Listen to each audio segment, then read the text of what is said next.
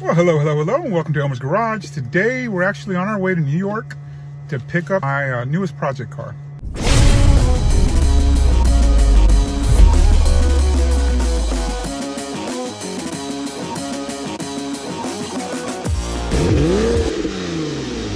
All right, so today, we're doing the 5-hour drive up to Long Island, New York.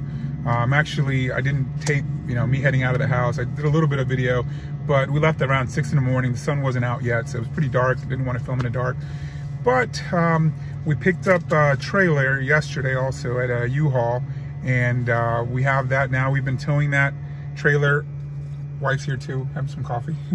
She's my helper today. But, so far we've traveled probably a good 190 miles.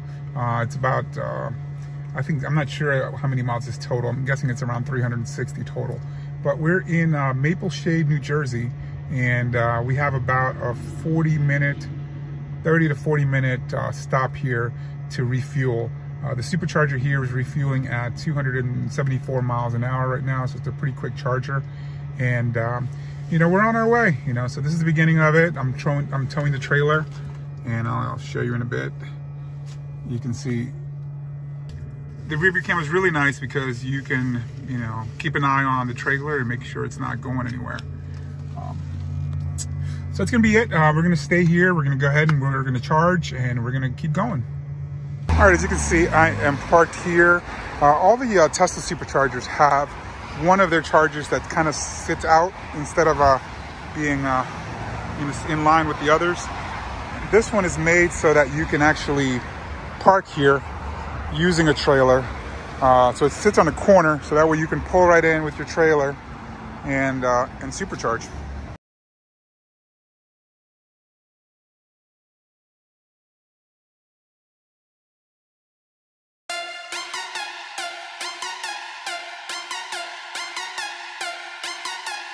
All right, so we're back on the road after refueling at the Tesla supercharger. So I got about I charged up to around 200 miles, so we have enough to get all the way where I'm going. So I wouldn't have to stop anymore, but I may stop just in case, just so that I don't get there with like 40 miles left over and have to charge afterwards. But I just want to talk a little bit about towing. This is my first time towing with this car. I am towing a U-Haul car tow dolly. I think it's about 700 pounds, and I don't really feel it. I mean, there's definitely, I can hear it, and there's definitely some vibration from the dolly, but other than that, I don't feel a difference. I haven't felt a difference in range either. It's only 700 pounds, so I'm expecting that to change on the way back. When I come back down, I'm going to be trailering a close to 2,000 pound vehicle on top of the 700 pound dolly. So we'll see how that goes. But otherwise, I engaged the tow mode on the vehicle, and so that'll help out with the suspension. One thing I noticed right now, actually, when I said that, I actually, since I stopped the car, turned it off when I was at the gas station slash supercharger station, I had set the ride height to standard, so it was a little higher and a little bit better ride. But also I had apparently when you turn the car off or when you supercharge, it deactivates your settings. So the tow mode was turned off, and so was the height. It was gone down. It had gone down to low. So I guess you have to keep an eye on that, because if you do stop, you're gonna have to reset your settings. So right now with the dolly, with an empty dolly, I don't think it's a big deal. But when I'm towing the car, I'm gonna have to make sure that it's in tow mode so it can adjust the suspension accordingly. So anyways, I'm gonna keep going, and I'll see you when I get either to the next stop or to the vehicle.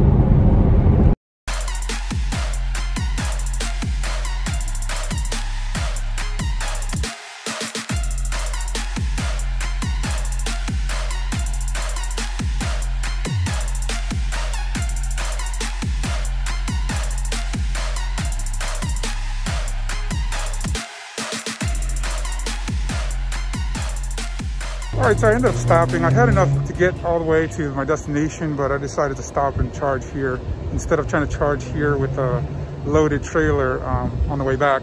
The only issue I had is this supercharger does not have one of the convenient trailer chargers. So I actually had to unhitch, and my trailer's sitting somewhere back there. Yep, right back there. So I had to unhitch the trailer, which is, you know, it doesn't take too long. It's pretty quick. And, you know, we're just going to end up filling up here, charging up the battery, and my destination is probably like 10 miles away. So I'm pretty close, and I should be there, you know, shortly. And we'll see how that goes. But second charger stop.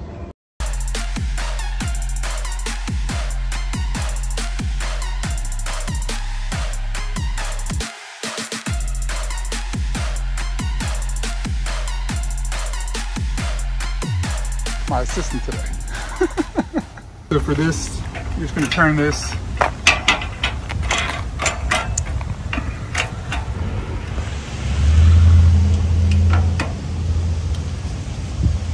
Tight.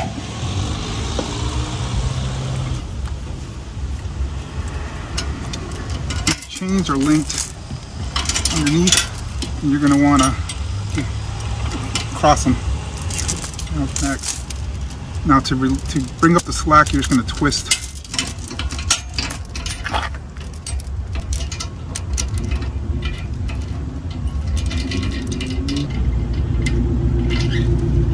Good. And this, you give it a little bit of slack. Mira un cobra. Ahí ya pasó. White sock cobra.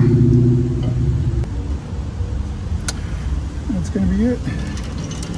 Everything's tight.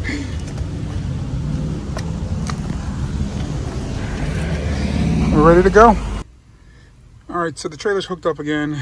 We're gonna have to do is we're gonna have to go into the settings here, go into driving, I believe, and then turn on trailer mode again, because it's gonna turn it off. Suspension, I'm also gonna raise it to standard. And normally what you wanna do is you wanna go forward a little bit with the car and then re-tighten the, you know, the little nut there. But we're gonna head out.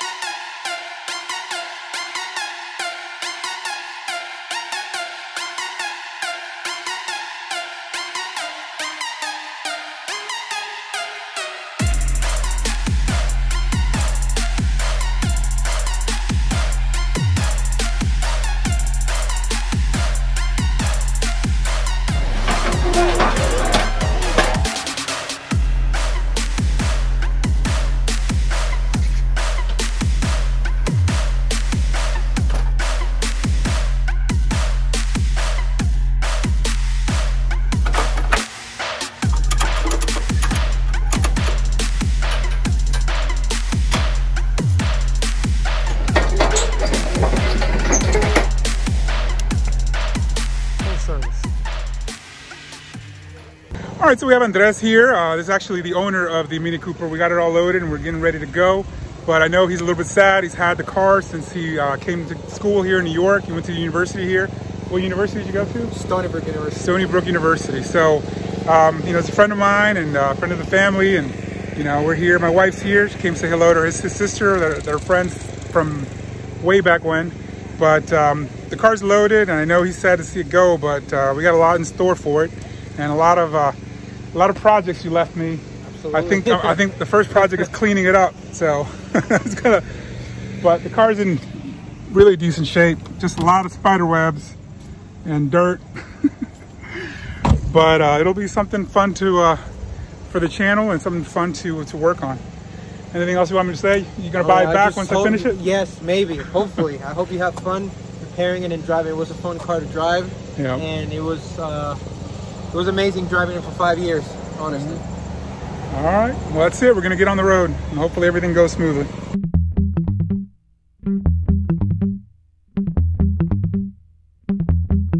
All right, so we're on our way. The Mini Cooper is loaded and hopefully everything goes smoothly. We got several hours till we get back home.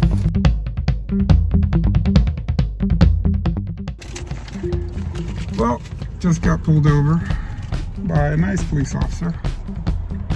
And apparently you cannot tow a vehicle on a parkway, which is what I'm on, so I'm gonna have to find another route.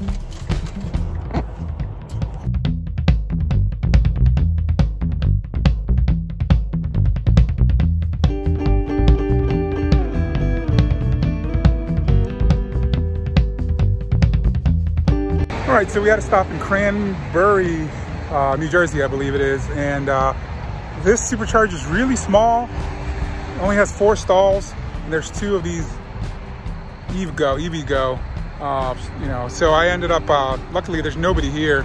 So I just pulled up and took up about 2 of the Tesla charger spots. But, you know, I don't think anybody will come here just because it's totally hidden. And actually, when you get off the exit here, there's 2 exits. There's the first one that there's no signage, but then you have to get off at the second one. Otherwise, you can't come into this lot. So it's kind of confusing. So if anybody's out there trying to charge their car in Cranberry, New Jersey, take the second exit if you're coming southbound on 95. But that's it. You know, we're gonna charge here for a little while. This is the first stop that we've had. Had a little bit of a hitch. The electrical was not working on the car, so I had to end up going somewhere to a U-Haul place, and they didn't know how to figure it out. And eventually I figured it out. One of the cables was frayed, so I was able to rewire it, splice it, and put some electrical tape on it. And so far it seems like it's working, because it's nighttime, and either way people don't know you're stopping unless your trailer lights work. So we'll see how it goes, but so far we're just going to stop here and, you know, charge for a bit and keep going.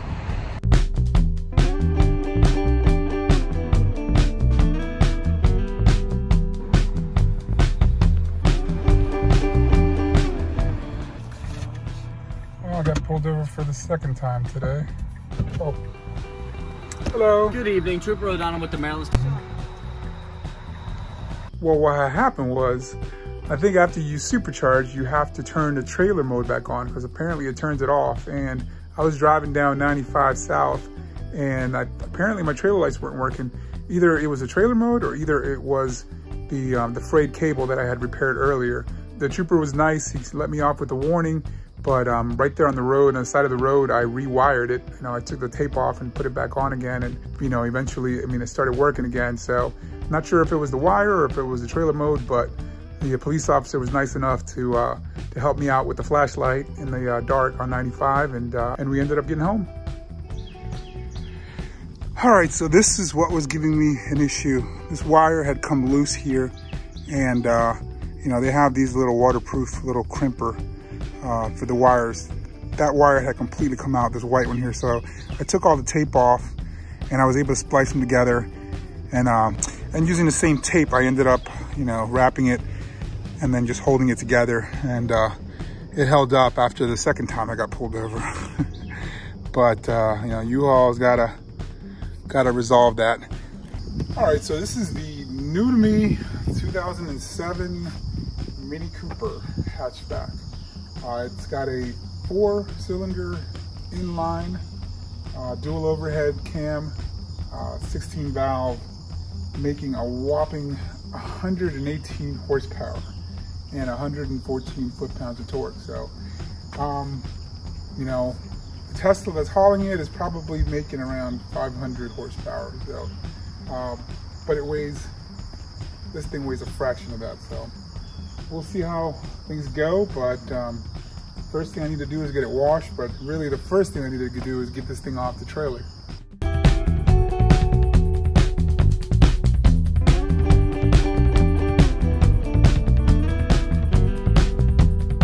Battery's dead, so I'm gonna go ahead and just jump it till I get a new battery.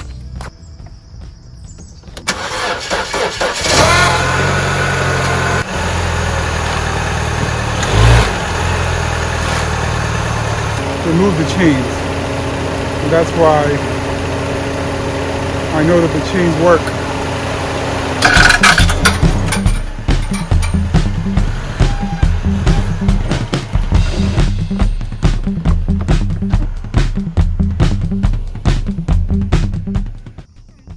All right, so I wanted to do a walk around, just pointing out things that I can see right off the bat.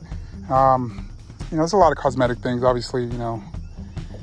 The paint's peeling all over the place. And here's one thing is you can't tell that it's peeling because everything's wet, but there is no clear coat here. So that's a good sign that if I might be able to repair that with some clear coat. The rear brakes seem to be locked up. It was sitting for about 2 years, so it could be that it just rusted on. You know, the brake light's on, so it might be that the rear brake's just not disengaging. You know, that's something we'll have to check out. You know, when I got it, I got it as is, obviously, and you know, the owner told me that the brake light was on. So, but everything seems fine. Doesn't look like there's any leaking. You know, it's been raining. There's no water inside, so there's no leaks. Pretty much every panel has some clear coat damage. You can see there's just one spot on this panel. The rear bumper may not have, yeah, right there. There's clear coat damage everywhere. Bumper has one little scuff here. You know, we'll probably see if we can repair that as well. Taillight, I've already ordered a taillight, so I think I already have it at home. So that's one thing I noticed right from the beginning. Well, this window's not all the way up, so I'll have to check with the battery. This pillar cover is missing. I already ordered one for about, I think, $60, somewhere around there. And trying to see what else. You know, as you can see, definitely, I think this is the only panel that may not have clear coat damage. This one has pretty deep, you know, door ding, and we can probably get that taken out. There's a small scratch that can be touched up. But other than that, there's no real damage. It's never been in an accident. You know, but I'll have to check out to see what's going on. You know, it definitely looks like it's gonna need some new disc brakes. This one's not too bad, but the other side is pretty bad. So we'll probably get new disc brakes. I'm not sure if we're gonna need calipers for this, if that rear is seized up. But we'll see when we get around to that. There's the engine. Spider webs he threw in for free. So it's gonna need a really good cleaning. You know, I'll take a look. I didn't see any oil leaks on the oil pan underneath. And I need a new battery and a battery cover. Like I said, most of this stuff is cosmetic. The brakes is the one thing that we're definitely gonna need to take a look into, because that brake light is still on. So I'll take an OBD2 scanner eventually to it, and we'll go. All right, so that's gonna be it for today's video. I know it's been a long video, but it was a long trip. I think the trip total, I left at 6:30 in the morning. I got back at midnight, and a lot of that had to do with the two, you know, traffic stops. One thing I didn't show in the video is in New York, I was looking for a U-Haul place to try to repair the trailer. So that took another hour or two. So it was a long trip, but it was fun. The Tesla did its job. I mean, it trailered the Mini Cooper easily, you know. So other than, you know, the trailer lights, everything went pretty smoothly. The one thing that was a little bit of an issue, as I noted in the video, is that trying to find the superchargers to charge a car when you're hauling a trailer can be a little bit of a, you know, of a hassle. But once you know which stations or which superchargers have the trailer parking, then it makes it a little easier. So that was my first time up there and first time trailering with the Model X, but it does really, really well, and I'm really happy with it. But anyways, if you're new to the channel, just stay tuned, subscribe, because I have a lot more content coming up. I'm looking into maybe trading up the Porsche 911. So I have a video that I already posted about that.